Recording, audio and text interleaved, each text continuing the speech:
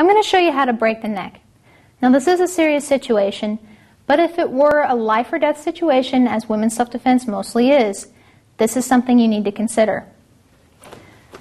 To break the neck, you have to use two-way motion. You have to release and then break. So to release the jaw, you can either push to the side here, push to the side here. Once you get that direction going, you want to snap in the other direction. So once I've released, I want to pull, two-way action, here and push as hard as I can. So it's here, boom.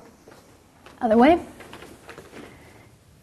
Release the jaw, put your hand on the back of the head, and push and pull at the same time. Once again, that two-way action, pushing and pulling at the same time. Boom, boom. The other angle. Boom, push, and pull.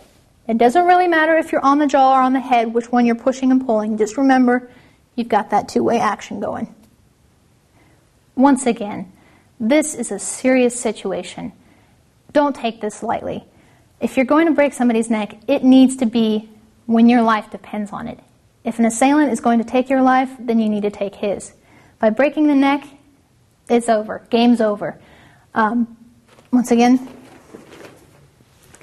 even if you don't break the neck here, boom, you could seriously damage somebody. So please, take this seriously when you're training. And if you're using somebody, don't do it for real, because you could hurt them.